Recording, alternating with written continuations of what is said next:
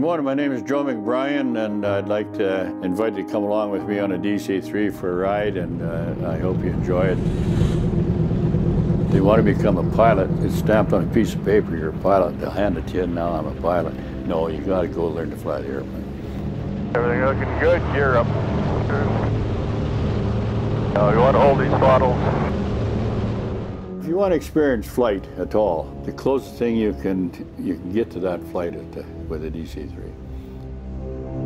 Yeah, that's what I see when I see a new co-pilot coming on board. I'm trying to figure out, what do I have with me today? As if no doubt when I sat in that seat, there was captains say, what the hell is he doing sitting here? When God made man, he made us with 54-inch peripheral vision.